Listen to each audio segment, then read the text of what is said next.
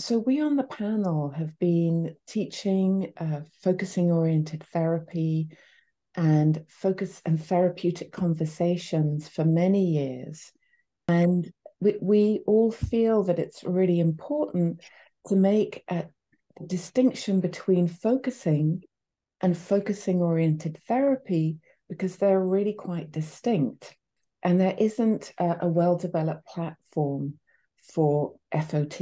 Gene himself was a therapist and used focusing as part of focusing conversations.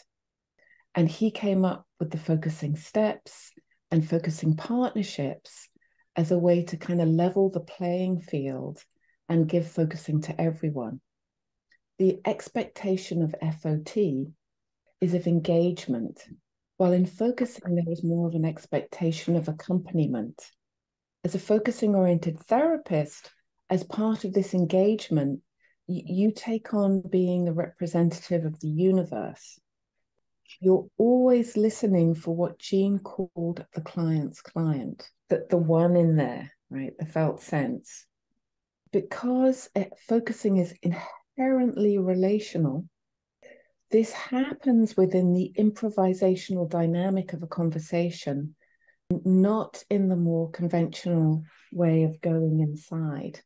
As therapists, we can feel into the felt sense of ourselves in the dyad, into our client's felt sense, and into the sense of the relationship. So this means we're constantly tracking several levels, and we put our theories and our psychotherapeutic skills down next to us, and we listen to the content while we're tracking the felt sense of the interaction, sensing for places to point to make a something, and then to open that like a package. So this is an asymmetrical relationship where the client brings their raw, authentic self, while the therapist's job is to carry their authentic reactions forward before they share them with the client, but in a form that the client can then actually make use of. FOT is a discipline, and it's a practice like a spiritual practice or like learning a complicated dance. You have to learn these skills to then transcend them, because real therapy is not just a collection of skills. Just like a good musician is not a collection of tunes or notes.